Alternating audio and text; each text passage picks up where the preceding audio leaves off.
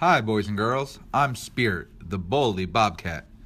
I'm here to tell you all the exciting places on Fort Bragg. Come join me on our tour and learn about these great places. You may have seen some of these places while you were out and about with your parents. Come on, let's explore Fort Bragg. Have you seen this soldier? Maybe you were going around a circle in the car. He represents our community.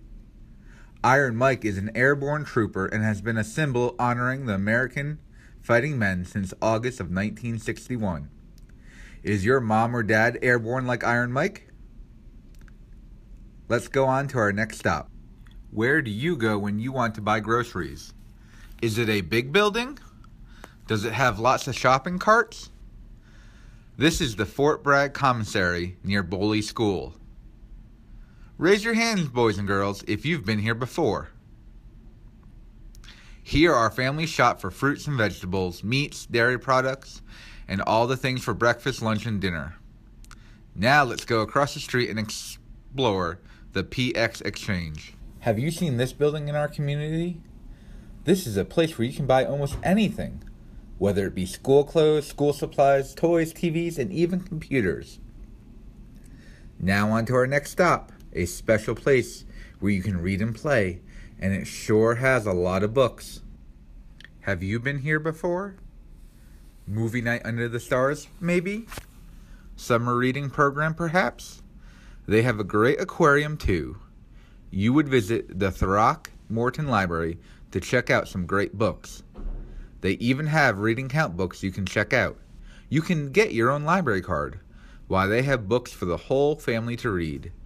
When you finish reading, you can go outside and enjoy their playground. The next stop on our journey is the Fort Bragg main post office.